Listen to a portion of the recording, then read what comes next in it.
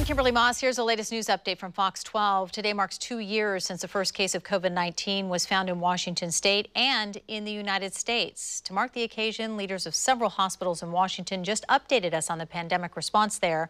While new hospitalizations are starting to dip in Washington, hospitals are still dealing with staffing shortages and a shortage of PPE.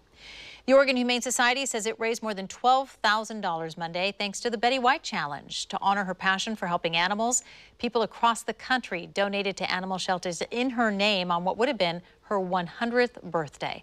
A local printing company is matching the money raised for the Oregon Humane Society. Let's get to Andy now with our weather. We had showers this morning. Really, most of that has died down. We're working towards some sun breaks already here this afternoon. 55 will be the high, actually the afternoon temperature. We saw those temperatures briefly pop up even warmer than that. 49 tomorrow with mostly sunny skies after some morning clouds. Fog to mostly sunny Saturday up to 50. Sunday through Wednesday will continue with the dry weather. Quite a bit of sunshine. Probably see some patchy fog there on Tuesday morning, and those high temperatures will stay right there pretty close to 50 degrees. Overnight lows in the mid-30s. Kim? Thank you, Andy. For news and weather updates anytime, just download the Fox 12 app on your phone or tablet, or you can log on to our YouTube channel at youtube.com/Fox12.